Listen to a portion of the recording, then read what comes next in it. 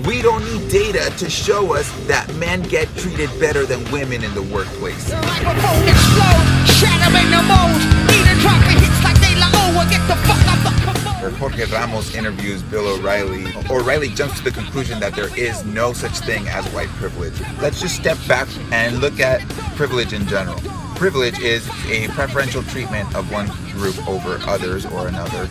We don't need data to know that they are in general paid less than their male counterparts. And in order to regain our humanity, we're gonna have to let go of these systems of hierarchy and preference. We cannot be male and human being at the same time.